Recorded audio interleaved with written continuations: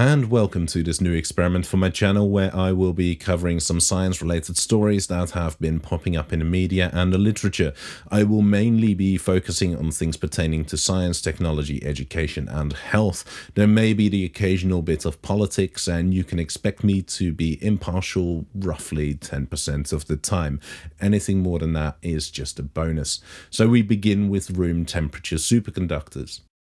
Superconductors are devices through which a current may be passed without resistance, and this means that it would be possible to transmit electricity over long distances without any losses. The problem is that superconductors need to be cooled to below a particular critical temperature for it to work, and this limits the application of superconductors. In May of this year, the record for a superconductor with the highest critical temperature was broken with a material which has a critical temperature of 250 Kelvin or minus 23 degrees Celsius. The catch is that the sample has to be put under a pressure of 170 gigapascals, which is 1.5 million times the atmospheric pressure. In a recent paper published in Physical Review Letters, a Chinese group outlined their predictions based on computer simulations for a superconductor with a critical temperature of 473 Kelvin or 200 Celsius, and this is pretty exciting as it means that there is a candidate for a superconductor which works at room temperature. Unfortunately, the material is predicted to be superconducting only at 250 gigapascals, and although this is achievable in a lab, it does limit the real-world applications, but it is definitely a step in the right direction.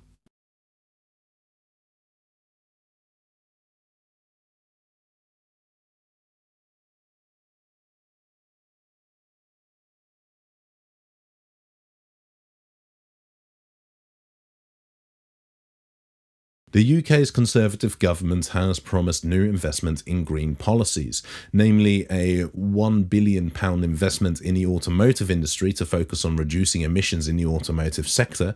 Another promise is to create more green spaces and planting more trees, and a new future homes standard to make sure that new homes are more energy efficient. But there's one very shiny promise, and that is the construction of a nuclear fusion plant by the year 2040.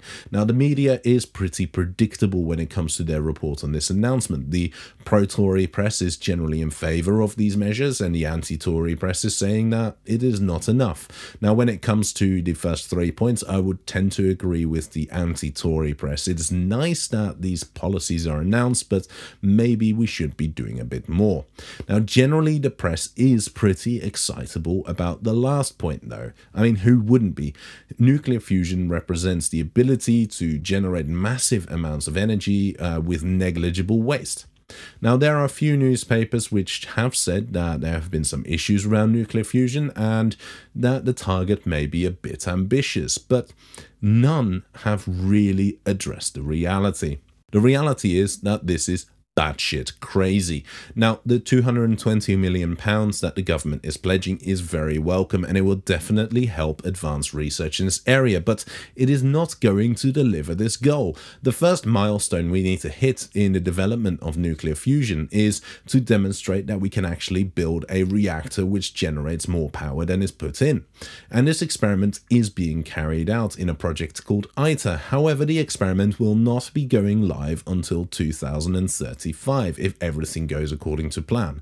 And once ITER is live and demonstrates that it can output more power than is put in, then the next step will begin, which is to build a prototype nuclear fusion plant called DEMO. If everything goes right, DEMO will go live in 2050. Yes, 2050. The Conservatives are announcing that a fully functioning nuclear fusion plant will go live 10 years before the first prototype. The only way that this is going to happen is if the government is really made up of extra-dimensional lizard species with knowledge of advanced alien technologies. Because I have called the Tories batshit crazy, I will take a moment to call Labour batshit crazy as well, because they are. At the Labour conference, a policy was announced to scrap public schools in the UK, and for viewers outside of the UK, these are really private schools, but we call them public schools because Britain is weird. Generally, I am not in favour of private schools in principle. I don't really care if your parents have more money than sense and want to send you to a really expensive private school. My issue is that private schools generally do not prepare students for university as well as state schools, and they also foster quite a bit of cronyism in business. That aside, abolishing private schools is silly. The taxpayer will be footing the bill for buying out private property or having to add capacity to existing overcrowded state schools. What could possibly be a sensible alternative is to take all that money you intend to spend on abolishing private schools and just invest it in the current state schools we have. We can fix the culture within schools so teaching becomes an attractive profession again. We can invest in staff and resources so teachers can actually teach again, rather than drill a list of facts into the student's head for them to regurgitate during exams. With this policy, it's just like the Tories and their fusion power. Labour is more focused on presenting an image to win votes rather than developing sensible policy. However, this move is unlikely to produce that effect, unlike the Tories and their batshit nuclear fusion policy, which may actually do the trick. Just when you thought that the recruitment process wasn't stupid enough, artificial intelligence is now being adopted to make it a hell of a lot dumber. Large companies are using it during recruitment processes. The idea is that the applicant answers a few standard questions whilst filming themselves, and then AI technology will analyze the language, tone, and facial expressions of the candidate. The AI is trained to compare traits against those of prior interviewees who have shown to be good at their jobs. It does have some advantages, as it is not subject to the recruiter's interviewing skills or their mood. However, there are some legitimate concerns about the technology. Unless the AI is trained on a large representative sample, the AI will likely be biased and discriminate against people of different backgrounds. In addition, the AI judges an individual on a short clip, which shows a person responding in an interview situation, and it is not a work setting involving teamwork, although most bad interviews already do that anyway. In other news, in September, the Emery ice shelf has produced a very large 1,636 square kilometer iceberg, which is known as a calving event, and this is where a large chunk of ice breaks off the main shelf in Antarctica. And this thing is going to be a pain in the ass for shipping, but it is not associated with climate change. However, if you are a flat earther, you should be concerned, as a piece of the ice wall has now broken off and the ocean is being drained away.